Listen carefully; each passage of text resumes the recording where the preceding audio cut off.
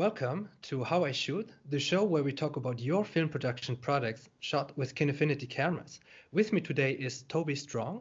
Toby is an award-winning director and cinematographer. I'll put some links of his works in the description here below, so make sure you check that out. All right, Toby, thanks for joining the show. Good morning. It's so lovely to join with you. Thank you. All right, so Toby, briefly tell us, what is your professional background, the training you had? How did you come to filmmaking in general? I've been a director of photography for over 20 years now. I did not follow a traditional route, as many of my contemporaries haven't either. I got into it, I did a degree in engineering.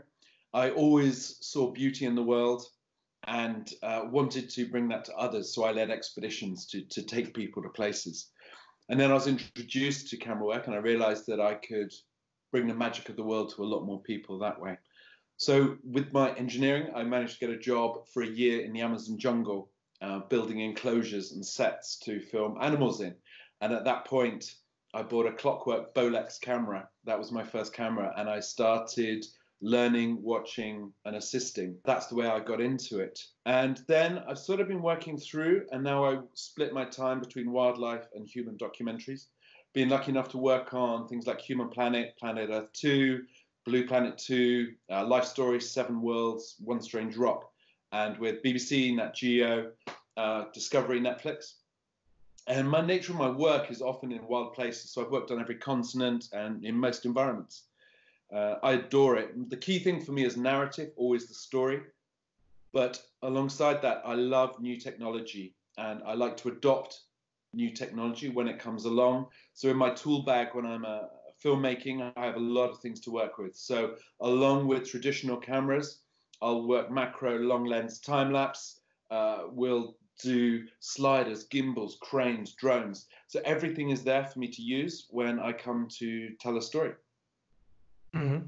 All right, very interesting. So from your Vimeo, I can see that you go to very remote areas, as you say, in all continents. Can you tell us a bit about the most remote areas you went to and how you pack your camera and stuff and how you work with that there? So I can just talk about the last few months. I got my Mavo L off at the end of October, I think, 2019. Mm-hmm. Since then, I was in Nepal, up on the Tibet border, and we were filming at about 5,500 meters. From there, I went down to Antarctica. That was pretty extreme filming. We were down to about -40 at times. And then we would move outside, inside, going from -40 to +40. So that was really difficult for the cameras at those temperature changes. From there, my last shoot I did was out to Bolivia. And that was again at altitude, but only about 3,000, 3,500 meters. But there I was doing a lot of filming at night. So I was looking for a lot of low light activities as well. I will often be filming from high altitude to night filming, day filming, going from -40, -50 to the same in deserts, +40, +50. So real extreme environments with dust, sand, snow, rain. It really does put cameras through its tests where I film. Mm-hmm. And are there any issues related to temperature or dust, things like that?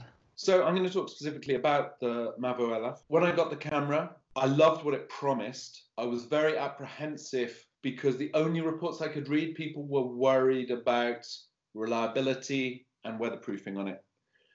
So I was nervous taking it to altitudes, to these big temperature changes. Nothing's gone wrong with it. I've been incredibly impressed. Yes, I've taken good care of it, but I've had dust blown through it. I've had snow on it. We've had some rain come through. I've taken good care of it, looked after it, but it's been completely reliable. What I was amazed by, I went from a filming situation where I was at -40. I then went into a situation that was +40. Normally, we have to be really careful, obviously, with those big temperature changes. The Mavo was perfect, not a foot wrong anywhere. Yeah, I've been hugely impressed. And how did the camera's size, weight, and ergonomics serve you in those situations? Yeah, I'm really lucky. The programs I get to work on have good budgets, so I can choose the cameras and equipment that I need for the job. And I specifically chose the Mavo and I invested in it because a lot of the time I'm working with a big Ronin 2 on a tilter arm with the red Ari. It's amazing, it's brilliant. But there's time where it does compromise my creativity, not being able to move as quickly or as much. So my primary reason for going for the Mavo was, 6K full sensor. That's exquisite. When I'm using fast lenses, I love the look of it.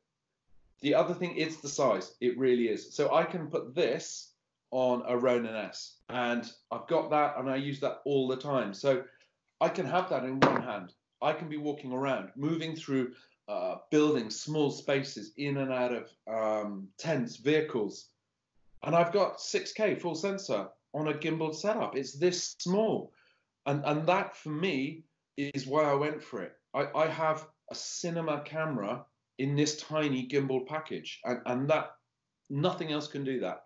And I'm getting amazing results from it. I did have a worry when I went out to northern Nepal. That was quite a long lens shoot. So yes, I was doing the gimbal, but I also needed to put it on the Canon 50 to 1000. I got a block made up, put it on there, not a problem at all. So yeah, it sits there on the end of it. Looks ridiculous. You've got this huge lens with this tiny little camera on the back, but that worked great. It's completely adaptable. If I needed to put it on the vehicle, I've had it on my Ronin 2 as well, on the tilter arm, bouncing around off the side. Yeah, it's so, yep. The size and image is why I went for it, and it works in every situation. And do you also do some handheld shooting Yeah, at times? I do a lot of handheld. So I use an easy rig a lot. It's saved my back over the years, and I rate it so highly. If I'm going for a long time, I'll use the easy rig and just hang off it if it's not a gimbal situation. But what I'm finding more and more is often I'm not needing the easy rig for the shorter takes and things. With a little handle, I can just have this, and I can be going for hours, and it's giving me that flexibility and creativity to get the camera into places that I just can't do normally. So I'll strip away all the toys, and I'm just handheld, and I can be here and here and here, and that small size is allowing me to hold the camera in positions for longer that I wouldn't normally be able to. Okay, so let's talk a bit about the different settings you use in the camera. So what is your go-to setting for, let's say, between bright daylight and low light? Yeah, so one of the highlights on the camera is the dual ISO, where we can go from 800 to just over 5,000. It's extraordinary how little noise there is at 5,000. Yeah, I'm up at altitude. I'm down in Antarctica. There is a vast amount of light. So I'm using 800. Having the digital NDs in there is extraordinary. So I can dial that right in, and I can be in bright sunlight, 1.2, 1.4. That's amazing for me that I can do that. And I can go from that.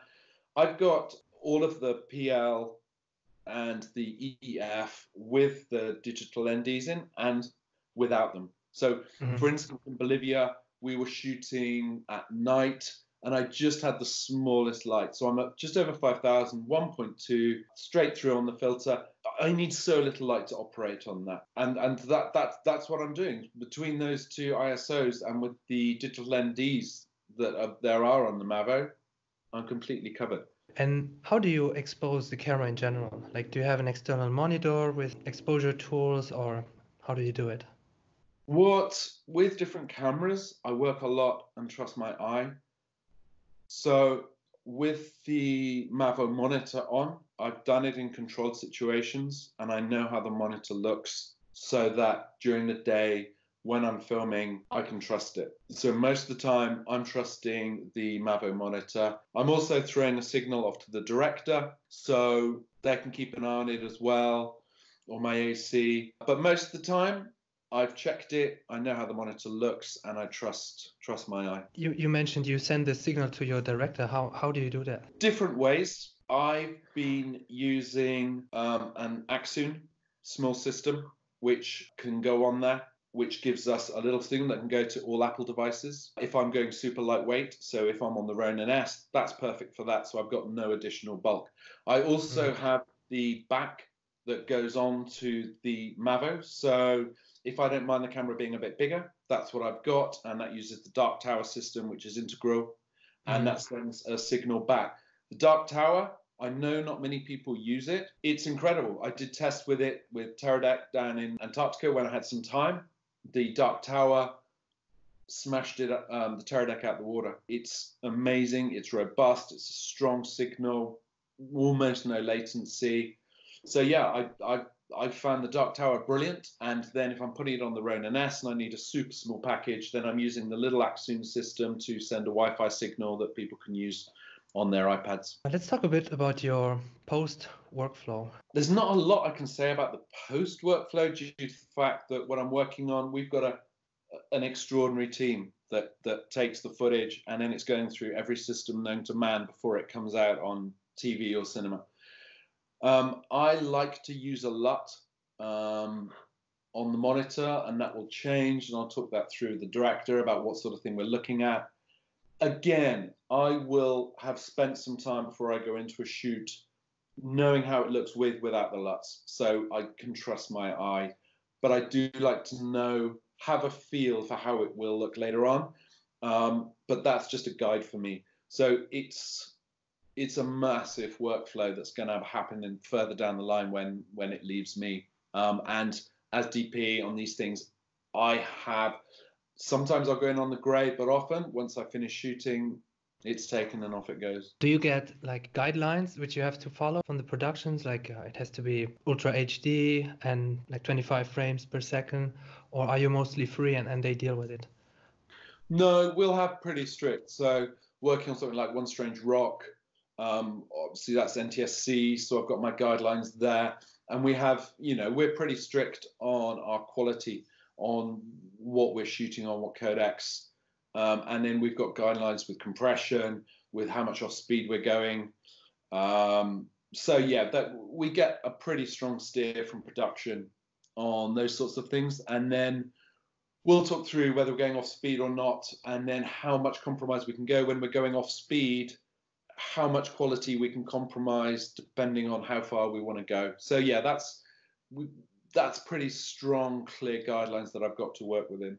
Talking about high-speed recordings, there are different settings in the Mavo LF. What's your go-to setting for that? A lot of the time what I'm working on has sync elements, so we'll try and stick to multiples of the base frame rate, so 25, 50, 75, 100. It's not often I'm going over 75, but there's odd shots where we do. And obviously on this I can be hitting, I think it's about 200 frames at HD, which is just amazing. And so for those few shots, we've got that buffer in the production deliverables to allow to drop down to, say, HD for a small percentage. And there we can throw it to 200 or 200 plus frames a second. But I'll have those settings dialed in where you've got the custom settings. So I've got like 1 to 6. So I'll just have those dialed in depending on the day I'm going into. And then I just know they're there. So if I need them really quickly, I can just punch through the different settings. When you mentioned that you go often to remote areas, obviously there's a whole issue with download and secure the footage. How do you deal with that? How many SSDs do you have, and when and how do you secure the footage? We are often remote, but due to the nature of the productions we're working on, we do need support. So we will invariably have a generator minimum every other night. We have to charge batteries. So we will always be in a situation to be able to download. If not, no, we'll download every day. If not every 2 days for extremely rare situations. So I've got 4 half terabyte SSDs. 2 of them are Kinefinity. 2 of them are the Angel Birds. If I need more, so those very rare situations, we'll just take a bundle more. But generally 4 half terabytes get me through a day. Mm-hmm. All right. As my last question, I want to know from you, if you have one wish, what features or settings would make the Mavo LF even better? You can even have multiple wishes. Okay, I'm going to have multiple. Because it's a new camera, my main thing I want, it's never let me down, but I want to be able to trust it. So I would love to see Kinefinity make it more robust. Just the weatherproofing, the general build, like on the handle. I reiterate, it's never let me down, but I would like to see them work more on the weatherproofing and the robustness. With regards to settings, I never use the colors on focusing, but I would love to see the focus sharpening on the Kinefinity monitor. That's something I would really like to see. Touchscreen on the monitor, not vital, but that would be nice. And I'd like to get a warning, like a 30-second warning before the battery dies or the SSD fills. But apart from that, oh, one last thing. So the little Axon system sends a Wi-Fi signal, so you can pick it up on the iPad. I know the guys, Kinefinity, are working on the new app. Hopefully that'll be integrated in it. But yeah, it would be great for those around to be able to use their own devices as a monitor. But apart from that, it's a pretty awesome camera. Mm-hmm. And any internal features, like any resolutions or frame rates that you would like to see in the future? No, I think the fact we're shooting at 6K full frame in such a small package, I don't want to wish for things that are impossible. It already delivers the impossible. So I'm not going to wish for any more with regards to resolution or quality or codecs. They're already delivering more than anyone else. So I'm pretty happy there. All right. All right. That sums it up for our interview today. I want to say one more time, please check the description of this video to check out Toby's some of his works. And we will see you next time. Thank you, Toby, for coming. Thank you so much.